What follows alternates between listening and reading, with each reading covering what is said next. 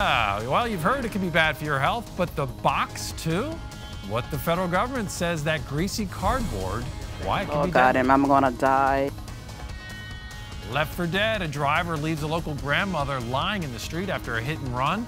The last thing she remembers before the crash. Plus, not just for gearheads, Mark Holmberg takes us to a Central Virginia museum that celebrates the vehicles that powered America through the last century. He says it's the best museum he's ever been to.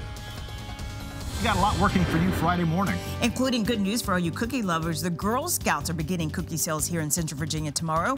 The new tool you have to find where the tasty treats are for sale near you. Plus, get ready for a warm-up just in time for the weekend. I'll tell you how much the temperatures will rise. And missing Christmas, the one place you can still go in our area to enjoy a little bit of holiday cheer. All that plus breaking news when you wake up with us tomorrow.